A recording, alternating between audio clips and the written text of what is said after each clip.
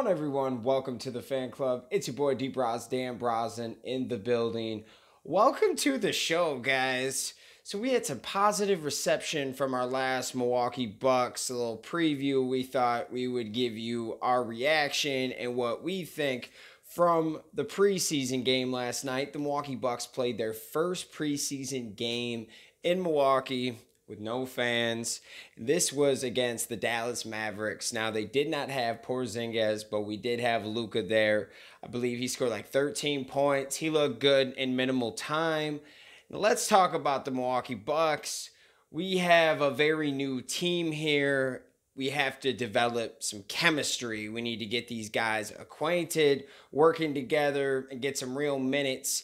These guys played into the third quarter, which surprised me. I watched the first half and then went and watched The Mandalorian with my wife. And once I tuned back in, I saw that like Giannis and them just got out the game. And I was like, oh, snap. Okay.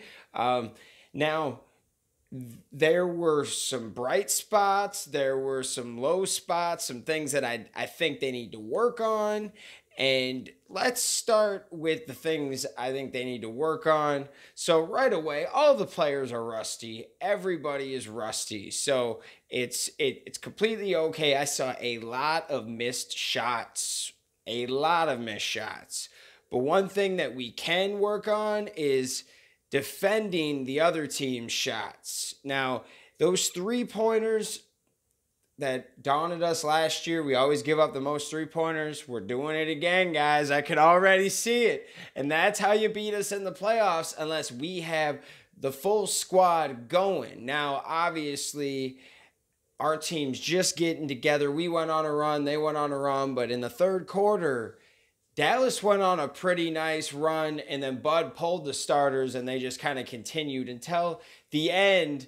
The no-names, you would call them, you know, all your bench mob and your young guys, your DJ Wilsons, your Torrey Craigs, Bobby Portis, who looked bomb, by the way. Like, he is a roller coaster of a player. He's up, he's down. For every two good plays, he has another head scratcher. I understand. But I love the energy, and he's still developing. Lower ceiling, but it's not super low either, in the sense of you know that you're not going to get a superstar or maybe an all-star, but you could get a guy that could come in and kind of play a Montrezl Harrell role for the Bucks. Definitely could see it. I'm not asking for something crazy out of him, but 14 to 15 points off the bench when he gets it going, and he's actually on a team that's contending now. They have a superstar. He doesn't have to be the main guy. I don't know. Maybe at the end of the year, he'll have 10 points again. I don't know what they're thinking. But there's not too many, like, besides Giannis, and you got Middleton, but for forwards, there's not too many bigs that we have at that position that are going to score a lot of points. So DJ Wilson's finally coming around, guys. I really like that. It's what we want. You know, we need some backup. We want Giannis to take a breather and know that he's going to be okay. That's why we went and got Drew Holiday. Him in the game is so much different than Eric Bledsoe, even though we just got a taste. But even just with the taste, like you're out somewhere and you got a sample of something. You just buy a taste or not, you know if it's good. Sometimes you don't always buy it, but if it's real good, you buy it.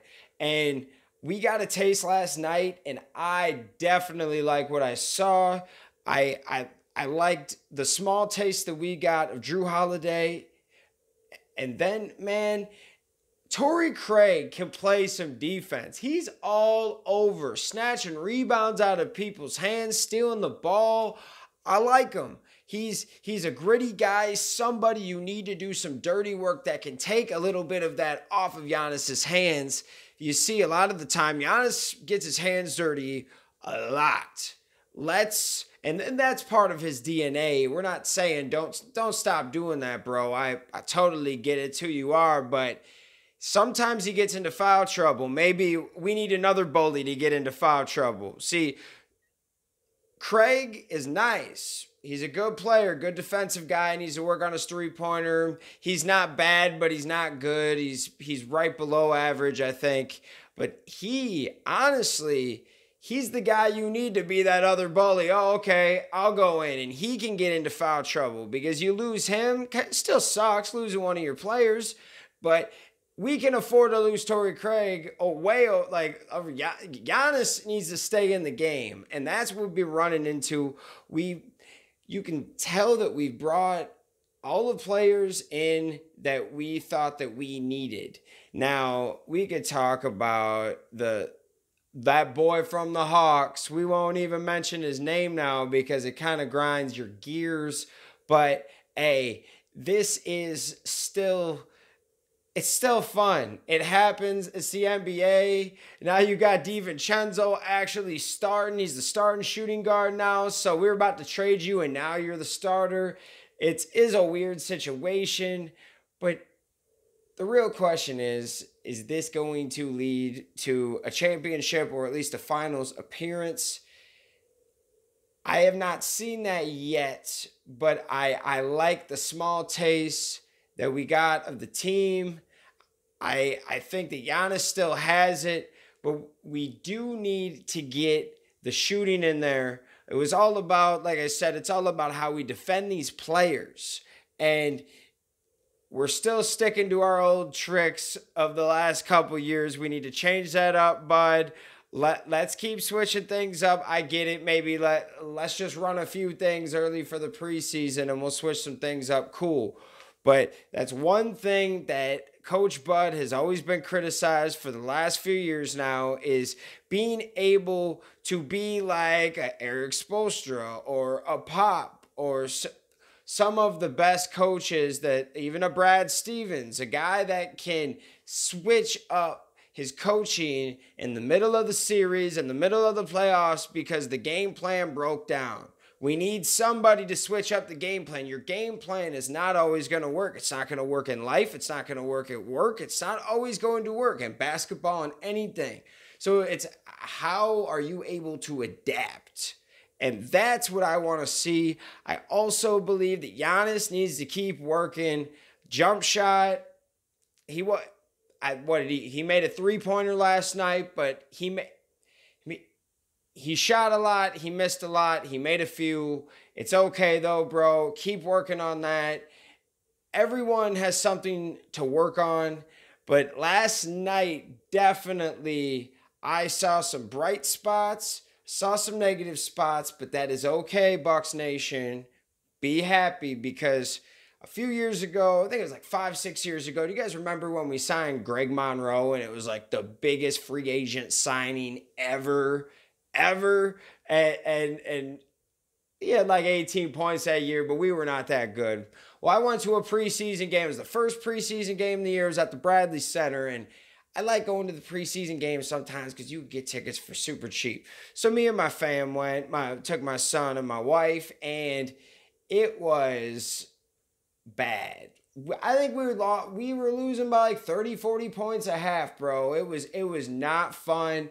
You can get an idea of what this team is. Just an idea through the preseason, because unlike the NFL, you always have to switch it out, right? Always have to like you get your first string players for like a series or two. In the NBA, I want you guys to at least play a half, and that's what they did. So, I mean, we got Giannis, especially, like, if you pay for these tickets, if they're, like, half off or 75% off, way cheaper than a regular game, of course you're going to go, especially if they play a half. Dude, that's awesome, man. And you get to see a little bit of everybody. That's what's fun about the preseason games. You get to see what you have on the bench, because through the years, you only get to see what you have on the bench if you have injuries. And sometimes you have a lot of injuries. Sometimes you get lucky. And you never really know what you have until you waive it or you trade it or, or just let it go. And I love seeing the bench. I love seeing the progression.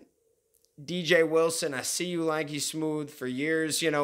We've always wanted to see more of you. Your minutes got cut last year, maybe for a reason, maybe because Giannis really was getting most of the power forward minutes.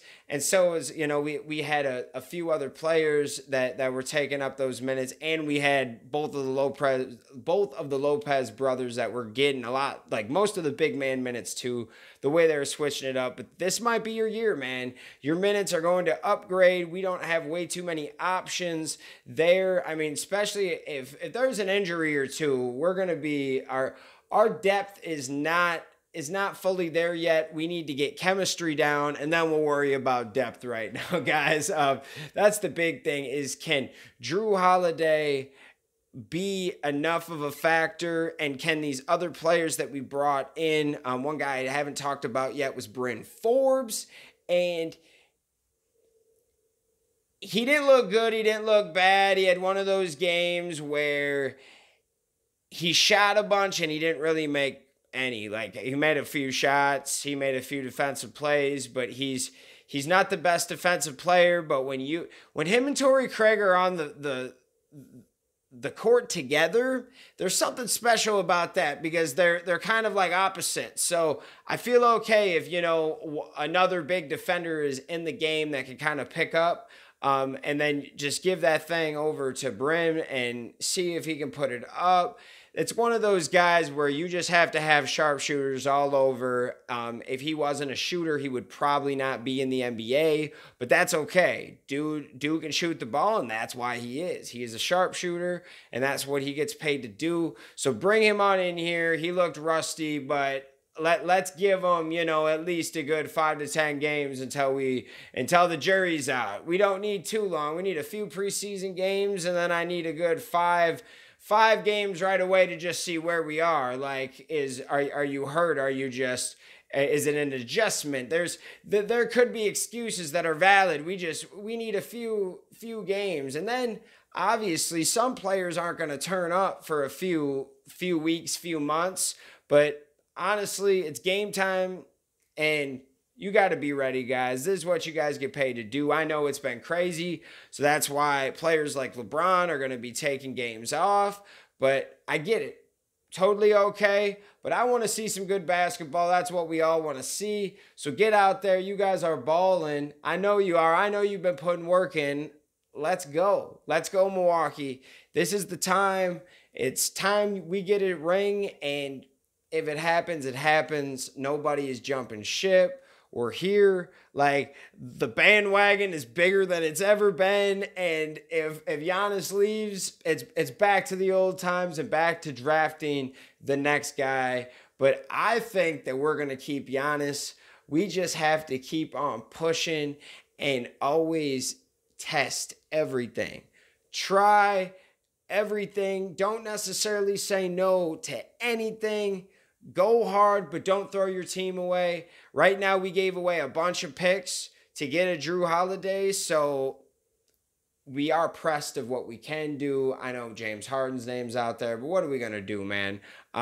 This game was all about runs, and the Dallas Mavericks went on a run in like the third quarter and just kind of blew us away, and there was nothing that we could necessarily do about it anymore. And Bud, he pulled his players, and it happens. It is perfectly okay in a preseason game. Now, if this was a regular game, there was so much time left, but we didn't need to see anything like that no more. Things got a little scrappy. Giannis hurt his eye in the game. Go check that out. Every Bucks fan heart stopped when we saw that. We're like, no, did he break his nose or something? So, it was a good game. It was fun to watch. Bucks basketball is back. Hopefully in a few months, if we can get some vaccine action going, we'll see what everything, entails with that. Hopefully, and when everything's safe, we can get some fans back. That would be amazing. to see Milwaukee downtown just going crazy. The Bucks, man, this team is better with their crowd, like most teams are, and man, that how do I say this? Last year we had that number one seed and it was not useful at all. Basically, yeah, we got some lower seeds, but we didn't have a crowd advantage. Nobody did, but you know, you worked hard and it there were so many things about it that just sucked, and you can't blame it on anything because we lost those games fair and square. I'm not pointing fingers or anything. It was just, you know, you get that one seed, best team in the NBA for a reason, and then it's useless, you know, and that's why so many players said the seeding doesn't matter because it did not matter. We got beat by a 5 or 6 seed, the Heat, which we're the better team at the moment in time. I can't lie. But let's bring that thing back. Let's go. We added some new sugar to the juice. Let's go. It's sweeter than ever, and we're going. This is going to be a great year. I can feel it. Let's get that one seed back. Let's hope by the time the finals happen, we can have real fans, and let's get it. After one game, I like what I saw. I saw a lot of bright spots. This is not going to be a bad team. We did not lose our juice. We just have to mix some things up. That's all, guys. Let me know what you think after watching that game last night. We love you. Thanks for watching the Fan Club. Hey guys, thanks for watching this video. Make sure you hit that like button, hit that subscription button, and also hit that notification bell to stay in the algorithm. Do you guys support the Fan Club? You want to help us make our next episode and keep this show running? Well, check out our brand new Fan Club t-shirts. These are on our Square site. Go check that out. Go check us out on all social media platforms. And thank you for rocking with us, guys.